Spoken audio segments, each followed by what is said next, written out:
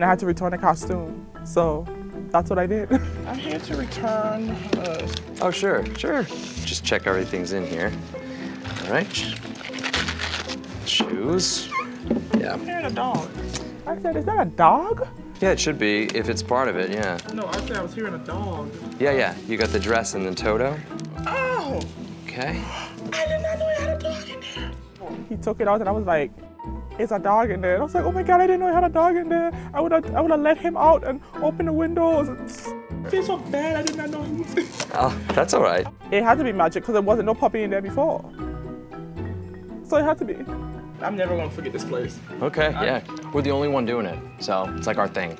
And it's working. It was nice. So I thought it was funny. So it's quite fun. This is a story to tell.